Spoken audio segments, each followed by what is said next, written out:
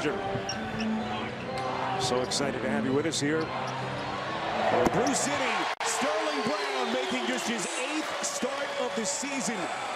And a second-year kid has extended the lead to 14 points. They've scored 7 straight. That left knee injury. Remember, this is a Bucks team, and that's a nice find by Brown getting a cutting Lopez. But if you're the Pistons, you want to make hay right now. Hart put up some big numbers late in the season. Had that 27-point performance in the finale at Madison Square Garden as the whistle was blown here away from the ball. And now penalty as officials have to step in between. Looks like Robinson and Sterling Brown jawing at each other. GA, it is the postseason. Friendly, you know, check it in, see how the spring's going. Welcoming one another to the postseason. So Sterling Brown to the free throw line. Brown making only his 8th start of the season.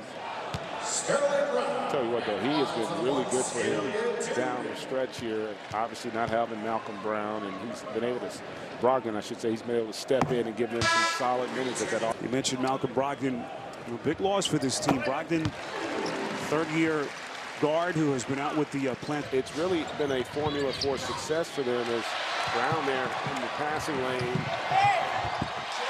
And they are just, I tell you, again, because of the confidence they have in that back line.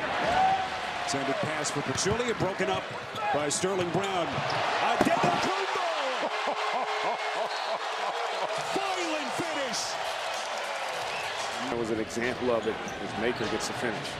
Maker, the 10th overall pick by Milwaukee back in 2016 as Bledsoe goes high off glass. You know, it doesn't get discussed. Tough way to start the postseason for Dwayne Casey. Sterling Brown on a 3, and Milwaukee picks up right where they left off. Well, that's an example of that lack of defensive transition. But I do think if this team has a legit chance to win it, he is going to be so vital to their success because of that ability right there. And he is sprinkling his stardust on the NBA postseason already. Bledsoe inside, beautifully done. They really a postseason 36-point lead here in game 1 over Detroit, shorthanded without Blake Griffin. And you know what's about to happen in 1 minute. Winter is coming. He's out west. First time we'll see a team from the East, not led by LeBron James, go to the NBA Finals as Sterling Brown hits from deep. And the Milwaukee lead is 40. You know, there's an old saying, it actually wasn't that close.